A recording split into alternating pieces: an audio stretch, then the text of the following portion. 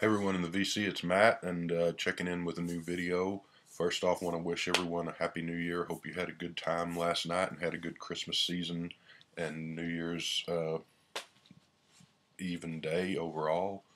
So just sort of hanging around the house these last couple of days. We had temperatures down into about 19 degrees, and it's been 20 something during the day the last couple of days, and it rained a little yesterday, so the streets were slick and icy, and so basically just hung around the house yesterday and today, and nothing special. But I hope everyone out there had a good, safe, and fun New Year's. So wanted to it's I wanted to do this a lot quicker, and it's been a while, but I wanted to do part two of my best albums in 1981 video. So did the first one, I don't know, a week or two ago. Seems like a couple of weeks ago, and I'll try to get to the remainder on the list quicker than I have been. But so yeah, this I'm going to do the next five, which will be I think 20 to 16. So we'll just get right into it. These best albums of 1981, in my opinion, and I picked my top 25. So at number 20, Soft Cell. Everyone knows the song "Tainted Love," and this has a weird album, but it's got a lot of other songs on there that are didn't get a lot of radio play, but are along the same lines as that, and it's just sort of a good, bouncy, fun, kind of perverse and weird, but fun album that puts you right smack dab in the '80s sound in a good way, and so Tainted Love and the rest of the album is pretty good too. Number 19, Miss Jet with I Love Rock and Roll. This is, of course, everyone knows that song. Uh, just, you know, one of the American treasures there. Great rock and roll singer. And she has been through the years, and plenty of good songs on here. Really not a bad song on here. It's got The Little Drummer Boy, which is Christmas Just Passed, so that's kind of fitting. One of my favorite versions of that. Of course, there's a whole lot of people have done versions of that, and a lot of them have been really good. But I always really liked hers. It's kind of weird that there's a Christmas song at the very end of this album, and the rest of the album it's nothing to do with the holidays, but it works all the same. I Love Rock and Roll, of course, is a great one. Bits and Pieces, You're Too Possessive is a really good song that should have been a hit, I think. So yeah, just good bucket rock and roll, and it's got that early '80s sound, and Joan Jett. So at number 19, we go to number 18. Had to sit there and think of what comes after 19 for a minute, and we have My Life in the Bush of Ghosts by David Byrne of the Talking Heads and Brian Eno, who was in was he in Roxy Music, and he's made solo albums and produced albums by tons of people. So this is another strange album. It's kind of an avant-garde, experimental, weird album in a way, but it's also pretty fairly accessible. It's out there, but it's also pretty listenable. Uh, Sounds in parts like the Talking Heads, obviously because David Byrne connection there.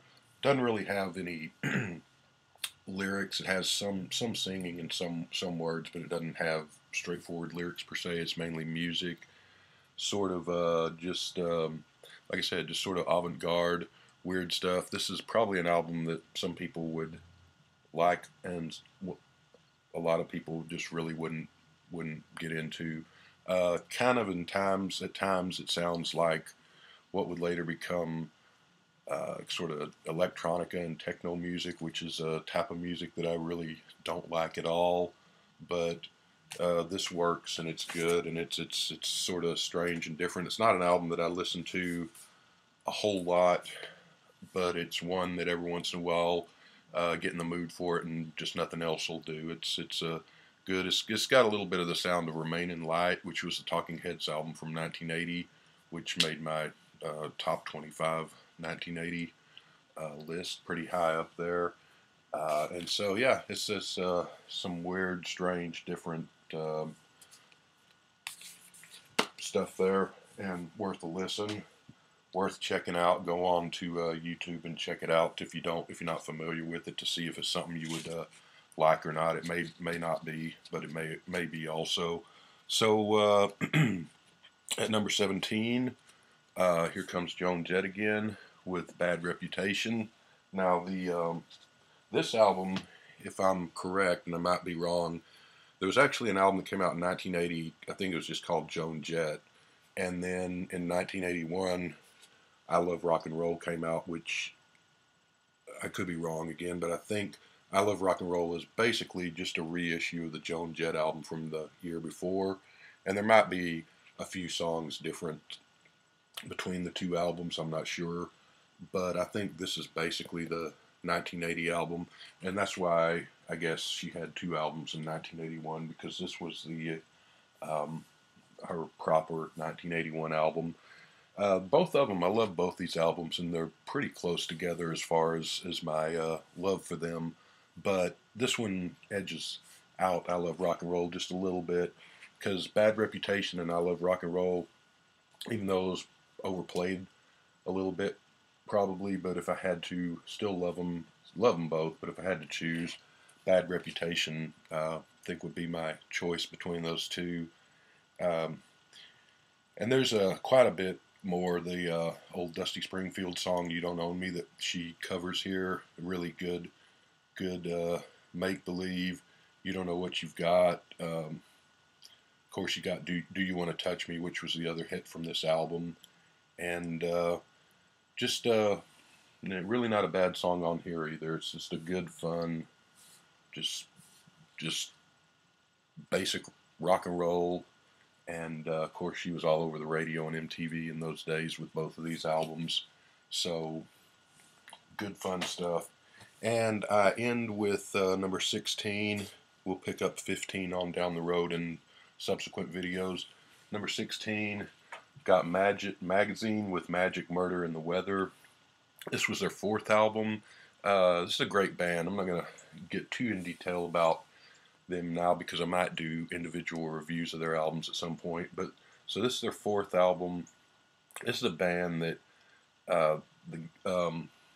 should have been Howard Devoto. He was in the Buzzcocks, which was one of the great seminal punk rock bands of the early days. He was only in it for a short time, and he left the band to go put Magazine together, and they made albums in, I want to say, 78, 79, and 80, and then this one in 81, and then they basically broke up after that, but they came back and did a reunion album about 4 years ago, which is actually a really good album. Most of the time when bands go away and come back, 20 years later, it's not so great, but there are a few exceptions, and that's one. But this album was generally considered to be the weakest of their first four, and the first three are probably better. Actually, they are better, but this is still good. This really has that early 80, 81, 82 sound to it. Good, catchy music. It's a shame that this band isn't more known than they are. They really are so good that they should be up there within everyone's record collection that likes rock and roll music. And this, especially the first three albums, should just be household name albums, but unfortunately they're not. And this album, even though it's not as good as the first three, is still really good in my opinion.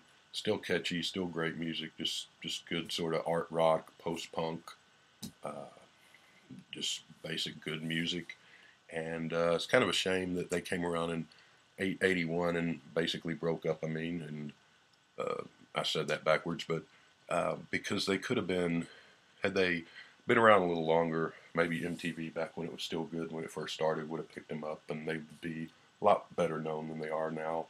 Anyway, not too exciting of a video there, but I just wanted to check in with that. And so that takes us up to number 16, and we still have 15 up to the first and best album of 1981 in my opinion, and I'll try to get to those as soon as possible.